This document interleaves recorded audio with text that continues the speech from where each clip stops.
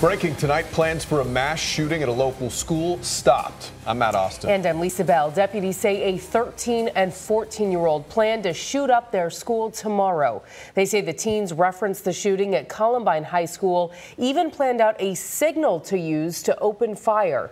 The students go to the Villages Charter Middle School in Sumter County. It is off 301 and County Road 466. That is where we find News 6's Jennifer Ortega live tonight. And Jen, deputies also found guns in the teens' homes.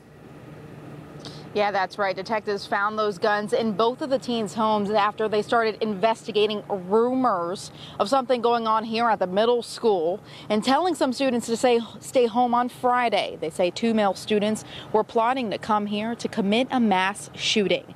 Now, details sent to us by Sumter County sheriffs break down what happened in the days leading up to their arrest.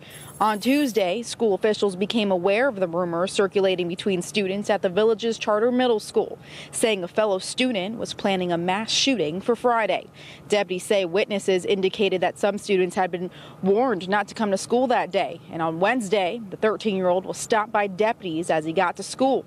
They asked him about the rumors. Detectives say he told them he had been planning the attack, referring to the Columbine High shooting.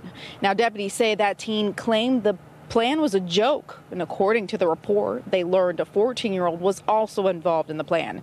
Detectives say the 14-year-old acknowledged conversations about the shooting with the other student. They say he claimed he had a go signal to start the shooting.